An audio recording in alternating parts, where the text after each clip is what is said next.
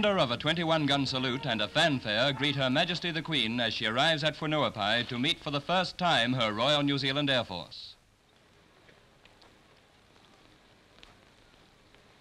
Welcomed by the Prime Minister, the Right Honourable S.G. Holland, Her Majesty and His Royal Highness the Duke of Edinburgh are shown to the saluting dais, where the Royal Standard is broken out.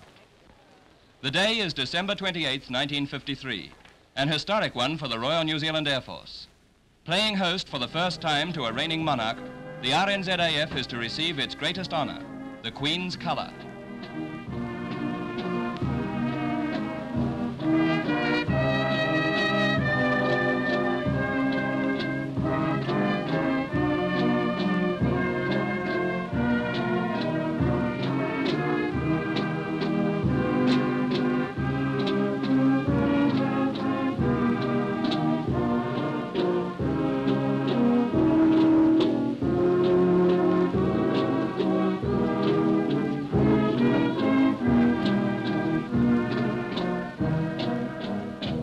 After an inspection, the high point of the day's ceremony draws near, as the senior chaplain, squadron leader the Reverend A.R. Ellerton, M.C., consecrates the colour. May this colour never be unfurled, save in the cause of justice, righteousness, and truth, he reads. As the symbol of our fellowship with him and with each other. In the name of the Father, and of the Son, and of the Holy Ghost. Amen. Amen. And now it's a proud and solemn moment as the colour party advances, and the RNZAF receives the first colour in its history from the hands of its young Queen. Many here remember active service under her father. For them, there are memories of the more than 3,000 New Zealand airmen who laid down their lives in the last war. Her Majesty addresses the parade. Officers, airmen and airwomen of the Royal New Zealand Air Force. I am very happy to be here today to present to you my colour. I congratulate you on your fine display of drill and on the excellence of your dress and bearing. This day will always be a memorable one for me, for it is my first visit to my New Zealand Air Force. But if I have never before had the pleasure and privilege of meeting you in your own homeland, I have heard much of your valor in war and of your skill and enterprise at all times. And I know of the fine traditions that have been so firmly laid by your predecessors and by yourselves. I have not been disappointed by what I have seen today. Rather, I have been filled with pride and with the conviction that you will go on to create an even finer tradition on these foundations. I give you my colour in the knowledge that you will guard it well, in the belief that it will always remind you of the trust I place in my Royal New Zealand Air Force. During your future service, you will, I know, be always worthy of that trust and will always strive to maintain the high and honourable standards of which this colour is a symbol.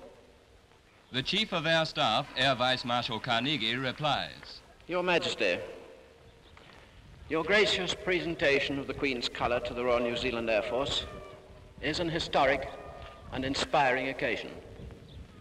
Historic because it is the first time that Your Majesty has visited a station of the Royal New Zealand Air Force, and because this is the first Queen's colour that has been presented to the service, and inspiring because it shows your confidence in this, which is probably the youngest, one of the youngest of Your Majesty's Air Forces.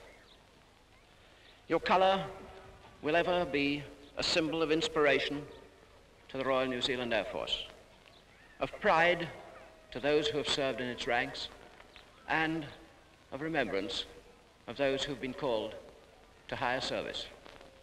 Your Majesty.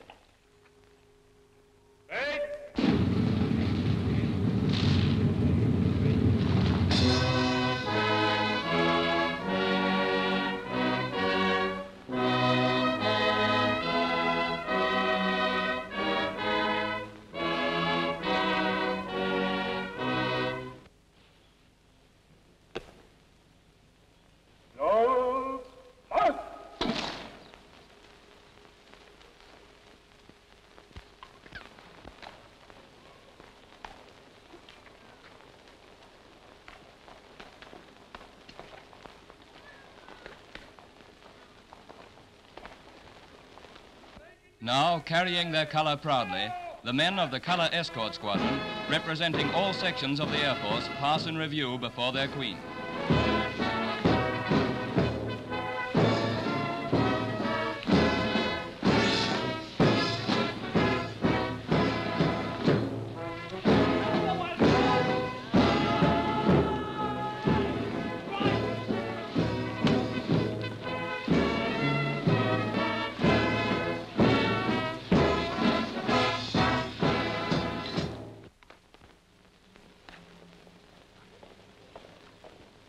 Precise movements begin the simple but impressive ceremony of the Royal Salute.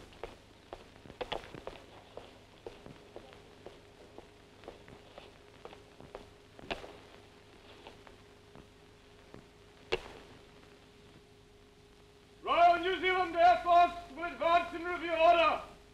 By the center, quick march!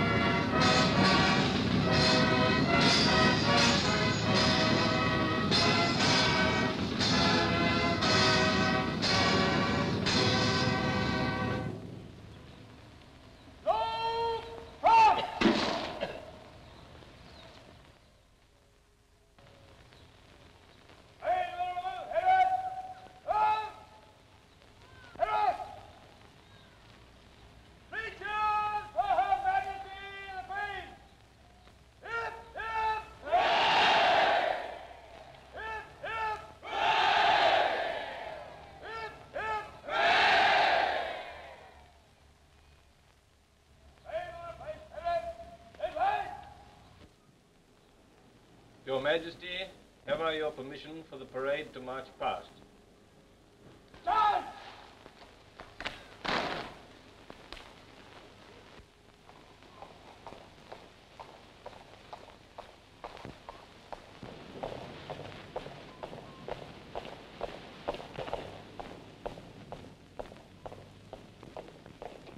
And so the massed parade of the men and women of the RNZAF passes in final review before the Queen.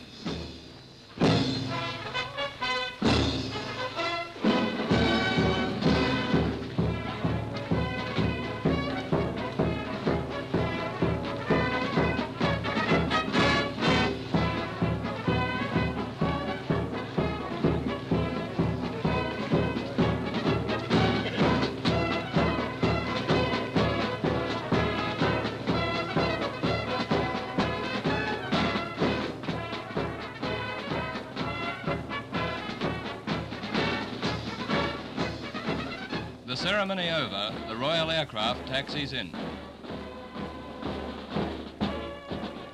And the Royal party prepares to leave.